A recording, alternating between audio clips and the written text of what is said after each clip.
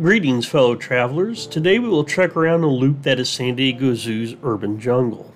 Located just past the Australian Outback, we will get up-close viewings of giraffes, endangered one-horned rhinos, flamingos, and cheetahs. Urban Jungle is also home to an interactive zone where the Animals in Action program takes place. The largest exhibit in Urban Jungle is home to Maasai giraffes, which share this habitat with smaller Samarine gazelles. Here we meet Saba, Nikki, Harriet, and Domi Bella. Low feeding stations line the front of this exhibit so guests can watch the giraffes eat. In the middle, higher feeders dangle acacia branches. Calves can walk within an hour of birth.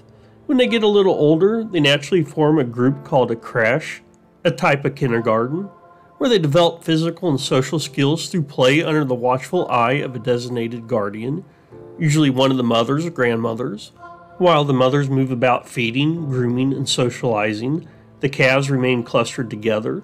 The youngsters explore their surroundings, taking frequent breaks to check in with their mother for nursing sessions or to munch on hay or grain pellets.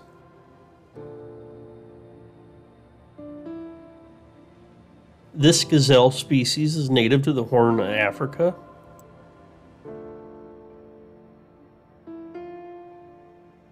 Across from the giraffes, we get another view into the Greater One-Horned Rhino exhibit. Here we learn that San Diego Zoo Global provides support and funding for Indian rhino conservation efforts in India, Nepal, and Sumatra.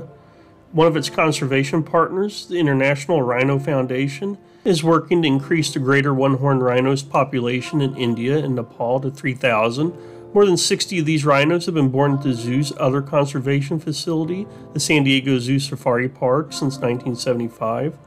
One of these calves is fifth generation, the first such baby born in any zoo or wildlife park.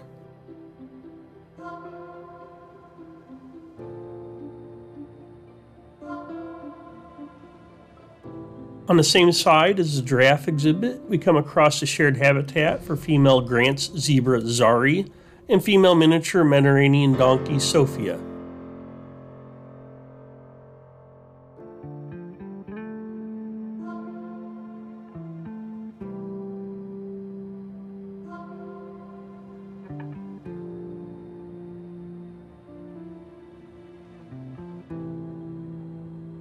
The largest of the hornbill species, the Southern Ground Hornbill, has one of the slowest reproductive rates in the bird kingdom. During a 2-year study in the mid-1970s, only 6 chicks were born to 55 birds, meaning once every 6.3 years a group will successfully reproduce. Ground hornbills are the only birds in the hornbill family which do not seal the entrance of their nest when eggs are laid. These nests are created in crevices such as large holes in tree trunks. 2 eggs are laid in early summer. The chicks will hatch between 3 to 14 days apart, and only one will generally survive.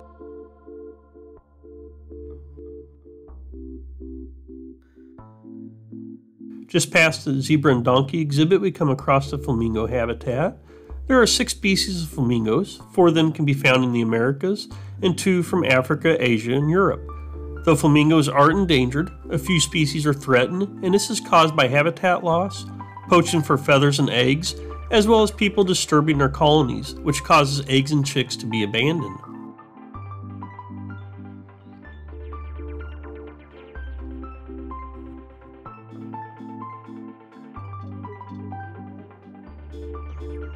Up the path, we catch a glimpse of the resident red kangaroo.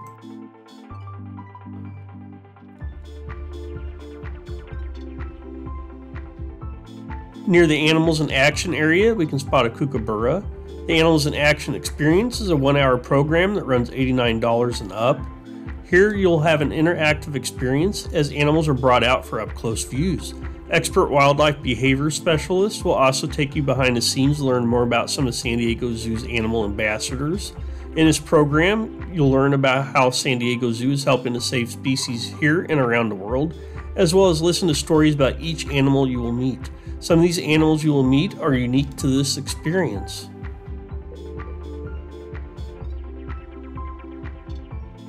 The last exhibit in Urban Jungle is home to South African cheetahs. Cheetahs are found primarily in the eastern and southern ranges of Africa, south of the Sahara Desert. There are small populations in North Africa and Iran. These cats are neither solitary nor social, but a little of both. Females are generally solitary, except when they have young. Related males, usually brothers, live in small groups called coalitions. Some males, however, are solitary. Cheetahs hunt alone, and once they hunt down their prey, they must eat quickly, as other predators and scavengers can drive them away. Cheetahs aren't strong enough to hide or guard their catch, and must hunt more often than other big cats as they expend more energy. Cheetahs are the only cats that, while sprinting, can turn in midair to follow their prey. They live about 12 years in the wild and up to 17 years in expert care.